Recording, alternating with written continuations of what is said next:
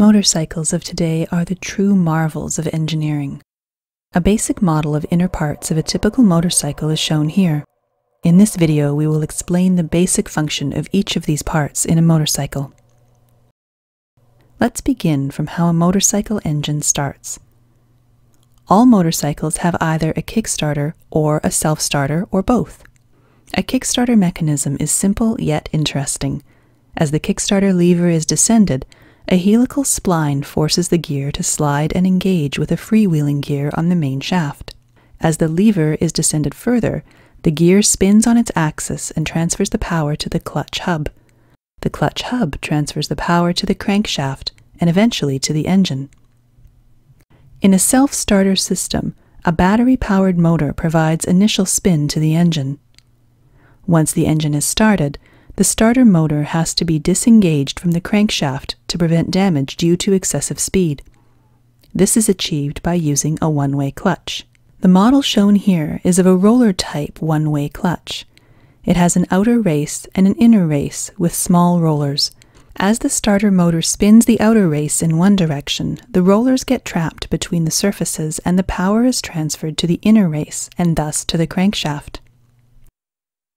Once the inner race starts spinning faster than the outer race, the rollers get released, causing the inner race to spin freely.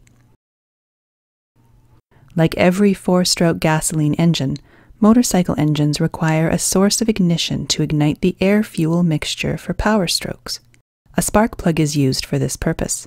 The spark plug requires voltage in excess of 20,000 volts to fire properly.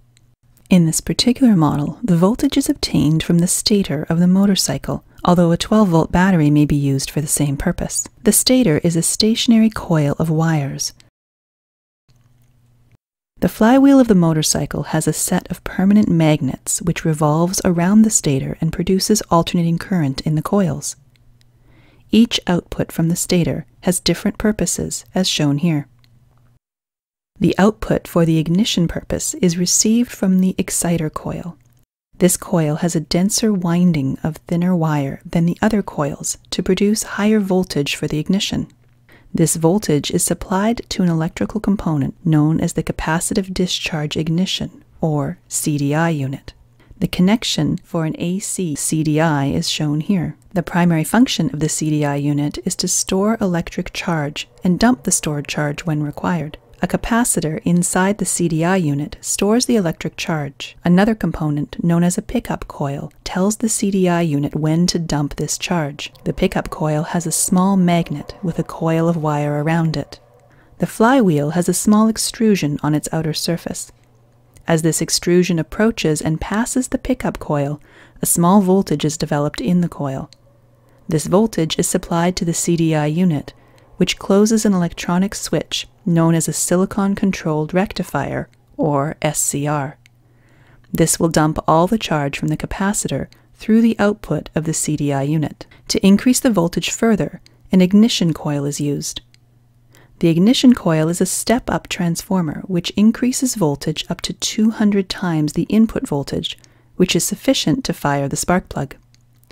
Several other factors contribute to the continuous operation of the engine. The intake and exhaust valves are controlled by using a timing chain, as shown here. As long as the engine is running, the crankshaft rotates and transfers power to the other components for proper operation. Single-cylinder engines generally use a counterbalance to reduce the vibration caused by unbalanced forces. The clutch helps in smooth transfer of power from the crankshaft to the transmission system. The transmission system helps in altering the speed and torque as per our requirement.